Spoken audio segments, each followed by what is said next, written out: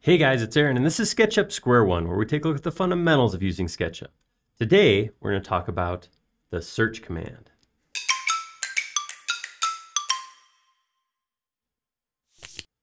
So the entire series of Square One videos is targeted at people who are teaching themselves SketchUp or have taught themselves SketchUp, and it's just intended to cover the basics.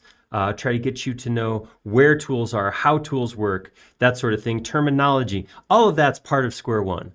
And this command, search, which is new to SketchUp Pro 2022, is a tool that fits right in with every concept that we have for Square Ones. I could explain it or introduce it some more, but why don't we just go look at it? Let's hop in and talk about search.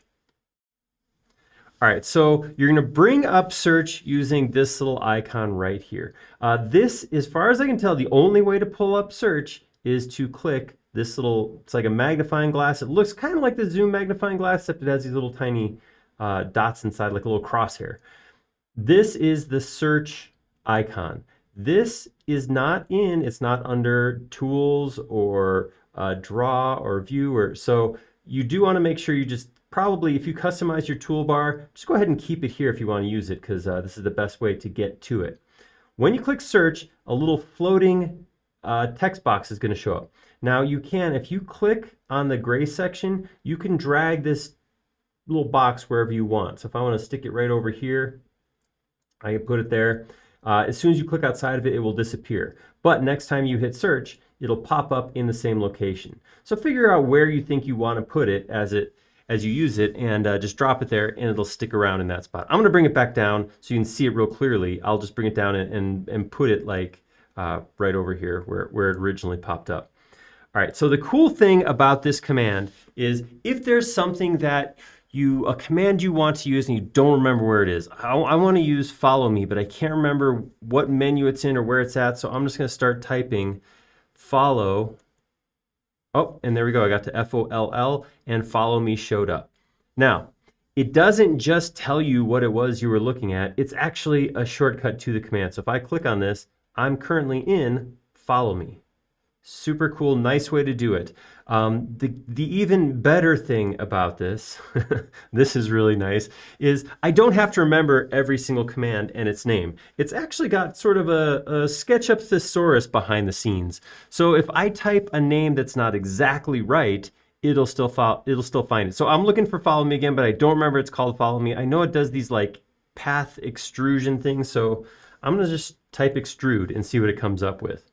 When I type that, it says, you could be thinking about follow me or push pull. So once again, boom, I'm in follow me without remembering what the actual name of the command was. This is awesome for things like, okay, I want to do something with edges. So I'm going to type edge, and it comes up with all kinds of things. Did you mean line, where you want to draw a line? Did you mean flip edge in sandbox tool? Or wait, what's this? Selection toys. Selection Toys is an extension that I installed, and search went through and actually added the commands from that extension into its thesaurus. So these select edge loops and edges are part of an extension I put in, not even a native command, and they show up here too. This is super helpful if you've ever installed an extension. I probably use too many extensions, and sometimes some versions of SketchUp I've had like near 100 extensions installed, and sometimes I don't remember what they're called. I'll just be totally honest with you. I do remember they do a certain thing, so I'm trying to copy along a path or something like that. I could type in path and get the right command to show up. This is helpful, so not just for brand new users who are trying to figure out where commands are, how to use them. This is great for advanced users who have too much SketchUp to keep in their memory. Check it out, try it out. It is a great tool to use, especially as you're coming up to speed. You don't remember exactly what you're trying to use. It will help you jump to those commands quickly and find stuff even when you don't know exactly what it is you're looking for. So check out search. I mean, I know this is a short video, this is pretty simple, but I just had to, give a couple examples of how it works. And I think you can pretty quickly see the value that it will bring, especially if you're learning or relearning SketchUp.